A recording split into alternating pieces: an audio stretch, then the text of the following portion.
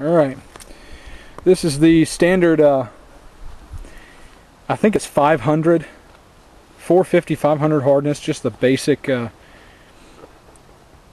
Swedish metal called Hardox. We've been testing, a company called EGI was using the same metal, and my wife's stepfather actually works for the company that imports this metal. Same thickness, 3/8, about I'd say 500 hardness if I'm not mistaken on that one. We put 15 rounds of heavy balls, 7.62 by 54R lead core, that actually penetrated the EGI tactical plates in the third shot. And we put 15 rounds all in this little circle right here. And there's at least about 5 rounds just in that little point. We also put another 8 rounds of 7.62 by 39 shot through SKS's, 4 rounds per SKS at the same time. And as you can see here, this is where we hit with the SKS's.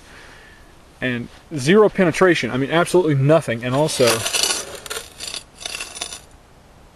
there's no deformation on the backside. Absolutely no deformation on the backside.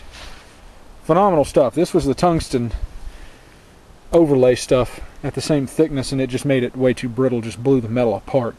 But that's just the standard 450, 500, 3/8 Hardox. Plate's kind of heavy.